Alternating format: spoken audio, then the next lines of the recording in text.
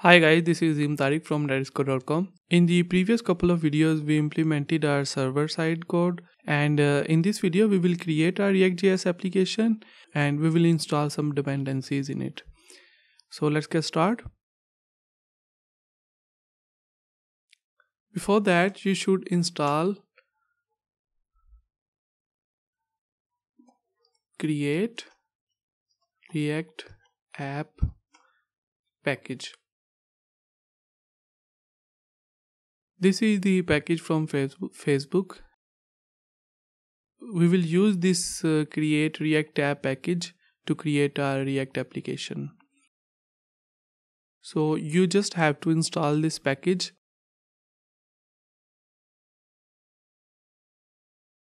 In terminal, type this command npm install -g to install this package as global and create React app.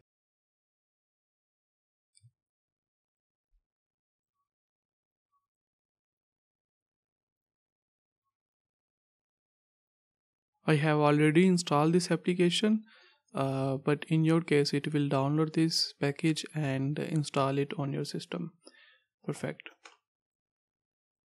Now let's go to our workspace folder and let me open bash window here and let me create our React application. Create React app, and I will call this chat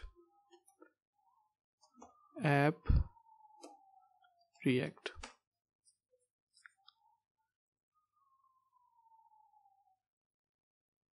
It's create.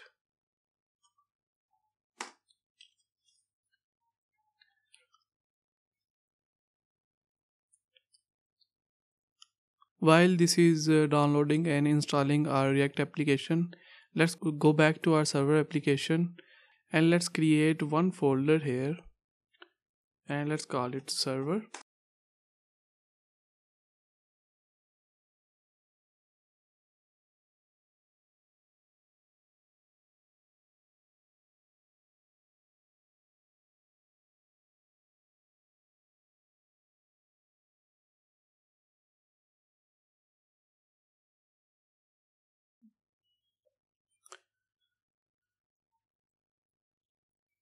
Okay, our application is installed.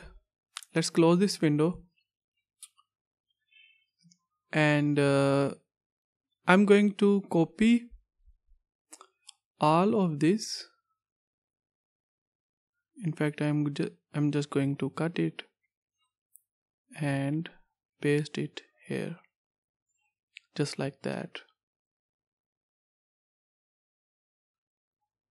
And let's delete this.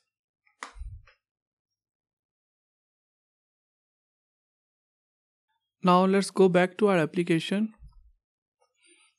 and here let's include this dependency in our main package.json file, just like this, and let's save it.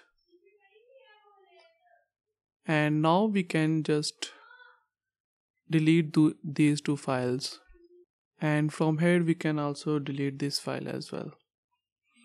So our server is in separate folder and now we have this whole application, and this is React.js application, and we have dependency of our server in our main application.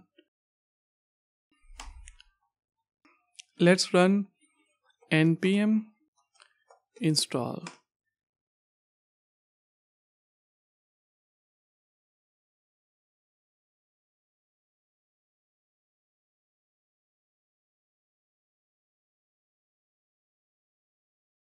Now let's run our application npm start, and this will run our React.js application.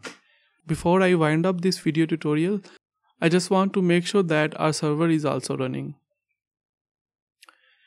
Yes, run this application on another port. Perfect. Let's open another terminal